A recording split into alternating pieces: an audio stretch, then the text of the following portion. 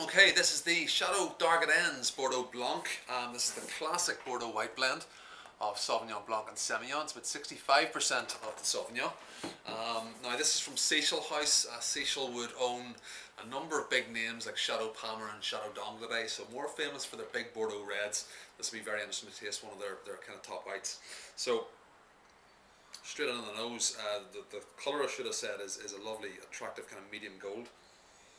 But on the nose, the first thing is lovely big tropical fruit and a big dash of lime in there as well. Kind of banana passion fruit thing going on, and a nice bit of almost like butterscotch, almost like a vanilla kind of spice thing in there. So a bit evoking probably in the Semillon.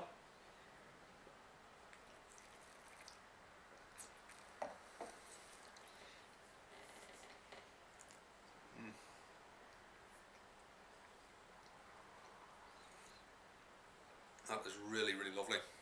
Now, what makes this distinctive is you get that classic Sauvignon crispness. Lots of big, juicy, tropical fruit in there.